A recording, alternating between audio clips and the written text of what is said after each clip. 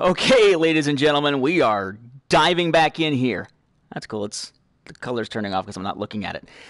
This is Nathan P. Butler. This, of course, is my YouTube channel. Here you'll find things like From the Stars Home Video Library, Nate's favorite deck building games, so on and so on, along with a bunch of Fantasy Flight Games reviews and whatnot, live streams from Battlefront, Let's Plays from various Star Wars related games. But basically today, lots of Let's Play type videos here to try out different games on the PlayStation VR. Hell yes. The last two that I did streams on just recently today were Batman Arkham VR, which has you basically standing, and you're more or less stationary. You can walk around a little bit within a limited area, but it's essentially kind of it's almost on rails in a sense. But as I'm playing, at the time I was able to bust out my Move motion controllers and play with those so you can see the hands floating in front of the screen and everything. I can manipulate things with them, or I can play with the DualShock controller because all these games can be played with the DualShock 4.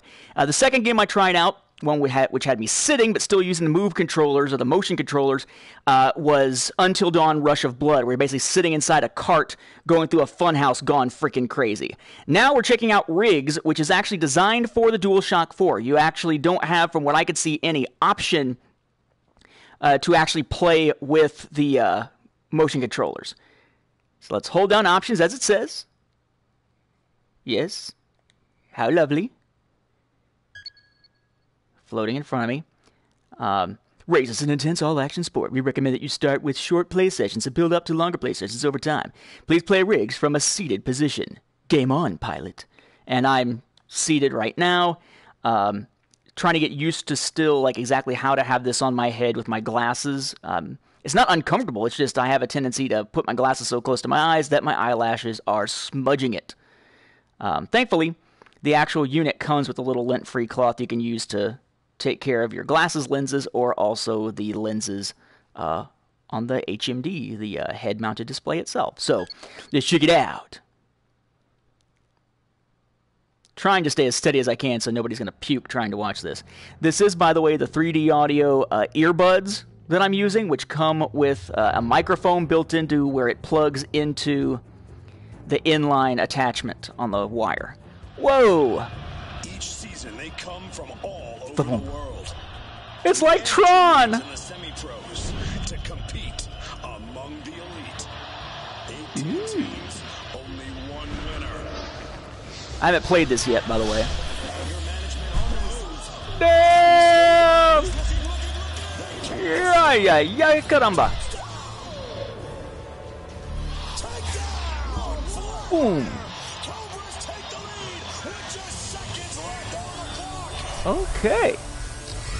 That's what I'm apparently going to be in, one of these. There's different models, apparently. Different rigs. Oh, yeah. Yeah, and again, you have like a 360-degree field of vision. So I guess if you turn all the way around, it's going to be able to tell where your head is, but not necessarily where your motion controllers are if you're using those. Shit! I'm looking up at Robot Crotch! I know, I'm kind of speaking loud. Let me turn my volume down. I don't know if you can see the volume control or not, but I'm turning the volume down in my headphones so I'm not screaming at you. That is so cool. Oh, shit! He jumped down right next to me. Holy crap. Nice. Very, very nice. Now, is the gameplay nice? That's the question. Male or female? Oh, okay. So I can control it with the... Oh, I thought I was controlling it with the controller. I'm not. I'm actually just looking, kind of like in the menus for Batman VR. Or Batman Arkham VR. So, press and hold for male. I'm a dude. That is correct. I'm a dude. Dude. Cool. Kind of looks like it's floating in front of you. Again, basically what you've got with the HMD is you've got a 1920 by RGB by 1080 screen. The 1920 divided in half to 960 per eye, and it's stereoscopic 3D. So slightly different visuals for each eye so that you're basically playing in 3D.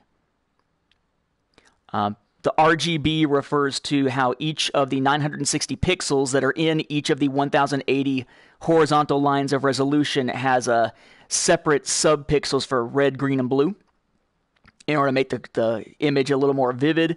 The screen itself is a 5.7-inch OLED screen. OLED meaning it's an LED screen, but it's got an organic layer on the top of it. It's the same type of screen that was used for the original PlayStation Vita. So it gives you a crisp image for the dark colors, though honestly it does, I mean, it's still going to be a little bit washed out, a little bit less defined, because you are playing this on a screen that's, you know, way the hell up against your eyes. And apparently it takes a while to load this game. Though it is, again, the first time I played it, so if it's having to load anything special or create a profile or anything like that, it certainly seems to be doing so now. Cool. The display, again, the head-mounted display, pretty comfortable. It's not really putting a lot of pressure on your face. A little bit on my forehead, though not much. Most of the weight is carried on the back of your head. At some point, I'll break out my iPad and just do a quick recording of what all this setup looks like. Hey, welcome to the team. 1 second and I'll be right with you. What's up? And yeah, it does seem a little blurrier on here than on the other games so far. This guy is one of our biometric scanners. He's just going to record some data to complete your profile. Alright. I've been looking at your stats. Your last season as a semi-pro was outstanding, but this is the big league. Time to really show what you can do. Alright. I gotta keep kicking the cat away from the cable without being able to see her. Chief, for short. The team and I will maintain Crew. your rigs at optimal performance. Run training exercises, provide tactical information during a match. Everything you need to be a winner. To be a wiener? Awesome. First, there To do that, don't I some just sex people? formalities we need to go through Oh, to not bring you wiener, up to not speed. Anthony. We've prepped a test rig so we can set it up just how you like it. Sound good? Let's Sure. get started then. Let's do this. It's kind of weird not actually seeing my body or my hands in front of me this time. It's tougher, faster, and a whole lot meaner than the hardware you're used to. Alright. Cool. This is a Hunter class chassis. She might seem small compared with other rig types you'll encounter, but she's got it where it counts in terms of speed and maneuverability. Sure, Han Solo. She's equipped with twin auto-reloading assault cannons. These are the most advanced sticks on the market, giving you hair trigger control over movement and firing. Alright. She has state-of-the-art servos and actuators throughout her chassis, allowing her You let to me get cope in? with any terrain. Pretty cool, right? Okay, time to get you on board, I think. Let's Alright. get her in position. I'm just going to call in a drone to lift you into the rig. Okay, which I'm assuming is here it going to comes show up down. above me. There it is. Whoa! Again, this is all about that Are 360. you sitting comfortably? Woo, Great. shit! Then let's power up your heads up. No, those aren't my so we actual can get hands. started. I'm holding a DualShock 4 controller You're in up and front of me. running. We're going to Dude! start by aligning your rig's aiming Holy lasers. crap, this is Entering cool. calibration mode now. It feels like it's like 2 or 3 feet in front of me, that screen. And as I'm turning, Turn it's your turning head the to aim your cannons. lasers at the center of the target until it lights up. Sweet. Good. Nice. Next position now. And it looks like you're actually in the gear. Oh, sorry, my bad. I'll follow your freaking instructions. Yes, sir. So it's kind of like Arkham VR where you have to aim with your head on those guys that are with Penguin. To scan them. Yep, that's good. Whoa! It is cool though. It's like you're inside with like a holographic kind of display, or maybe like a glass display. I'm so taken by the surroundings, I'm not bothering to do the tutorial. Okay, My bad. everything's looking good on my Or end. calibration or Now whatever it it's is. time to have some fun. Let's Alright. move on to some target practice. I'm loading the target range. All right.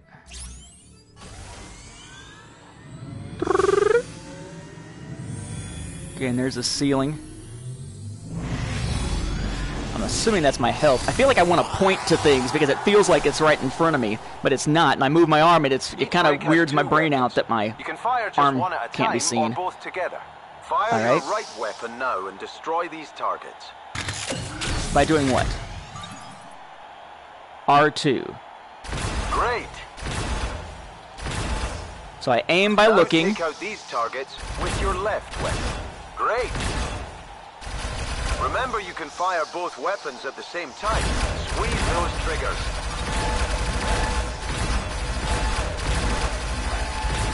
Excellent. Watch the ammo counters at the sides of your HUD. Oh, okay. Your weapons will reload automatically when not firing.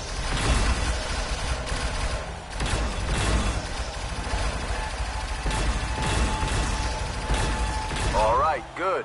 Let's get back to reality. Hey, back to reality. Oh, there goes Rabbity. Oh, sorry. Sorry, my bad.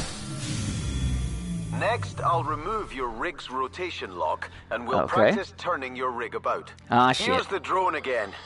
Same deal as before, but this time, your rig will turn to face the drone as you look toward it. Okay. Gotcha. Okay, to the left. Whoa. Yup. Ooh, that, I would imagine, is going to run the risk of making me go barf. Over to the right now. It's pretty smooth, though. I guess because the left and right isn't actually... I mean, this up and down movement moves my guns, but left and right is all on a nice, smooth plane. Back to center. I beat you to it. Good stuff. If you say so, Hoss.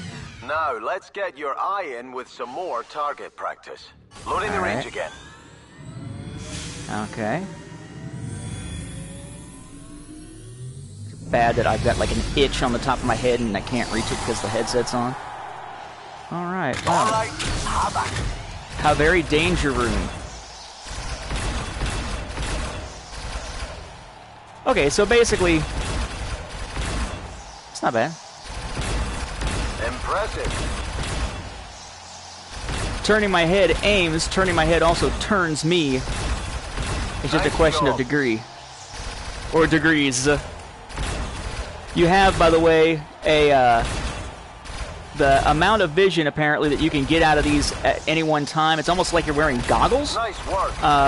It's 100 degrees. At 90 or 120 frames per second, games are required to run at least 60 frames per second, which it then uses a process whose name I forget to turn into 120. It's not interpolation, though. It runs with a maximum of 18 millisecond That was latency. head turning, where your rig automatically steers in the direction to which you are looking. Your rig has an alternate control method, where you manually turn using the Okay. right stick.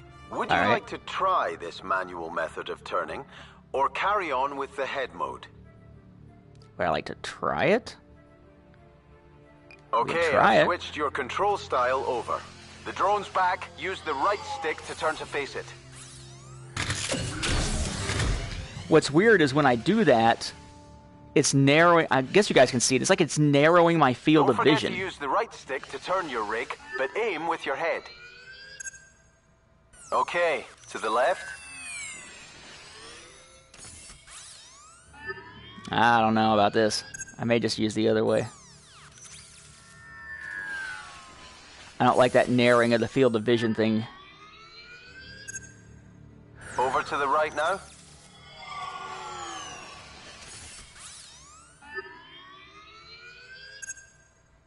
Gently does it. We recommend starting in short play sessions.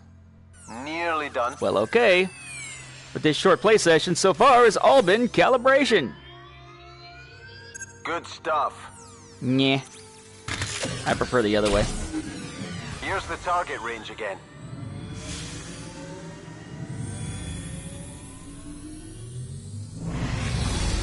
Alright, well, let's see how practical that is.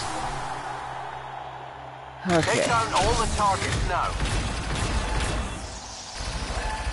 Nah, having it be the right stick kind of sucks. If it was the left stick, it might make sense for players of first-person shooters, but having it be the right stick? No, hell no. Superb.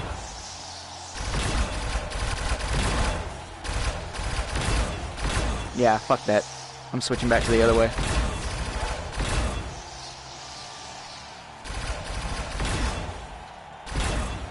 Textbook.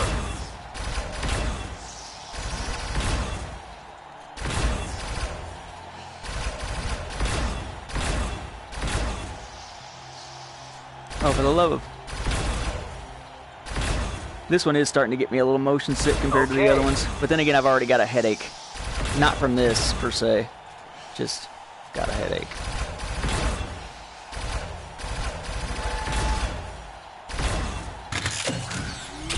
Whew.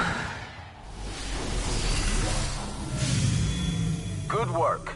So, do you want to continue using this method of turning, or go back to the head turn method? Very good. Head turn. You can change your control style in your options menu at any time. Now it's time to stretch those servos. Turn to face the exit door.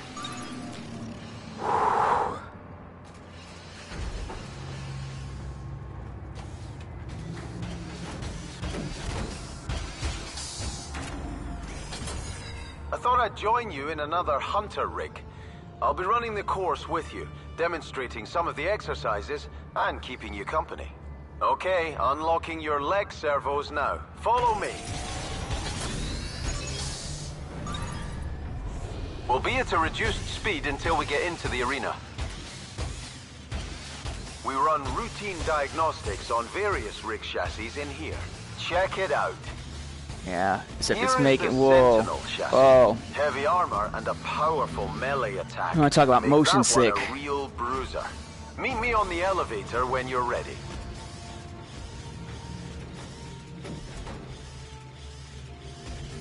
See how far I can get with this before I gotta stop.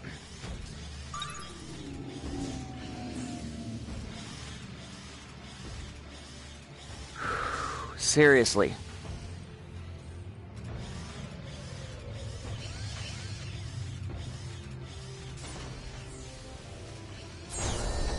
This is our test arena, where we'll carry out the rest of your training. You'll be able to return here later to try out new rigs. I'm initializing your tracking system. There's a radar and a map version. You can toggle between them in the options menu. Once we start moving about the arena, you may want to try the alternate steering method. You can do that in your options menu as well. Okay, here we are. I'll be spawning in pickups and targets for you to collect and destroy.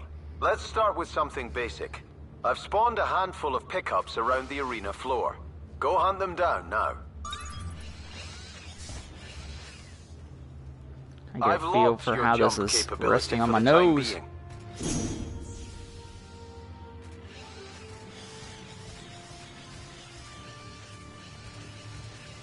I think it's the fact that you're moving, but you're not really moving. Like, you don't have quite the same sense of momentum as you do in Until Dawn Rush of Blood.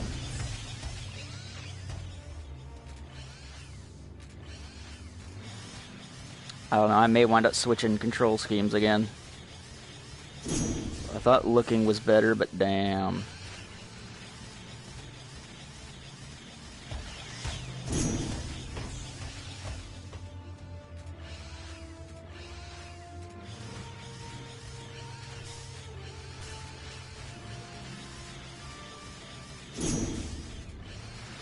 These small tunnels are only accessible by the Hunter and Tempest rig classes.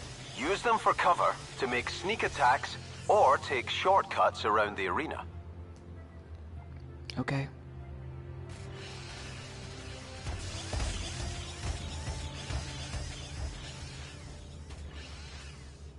Alright, yeah, there's another one over there. I'm gonna switch controls.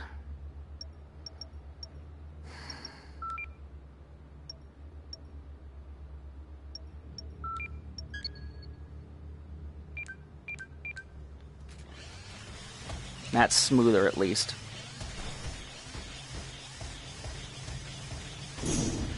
Good. Okay, here's the next round of pickups. I've added some targets to the mix as well. Shoot them down.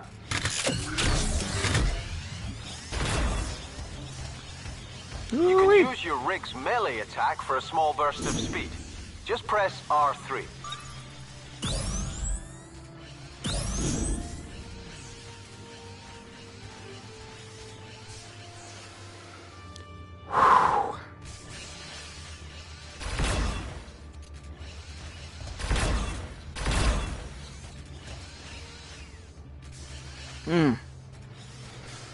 Whew, okay. Yeah, I am absolutely going to have to stop this for a minute. I am just in and out, in and out. I'm going to kill the stream, sit down for a second, get my equilibrium back, come back into the game, restart the stream. I apologize. This is my first day with the VR stuff, and it is really throwing me, this game. But I'll be back fairly soon. Where we left off.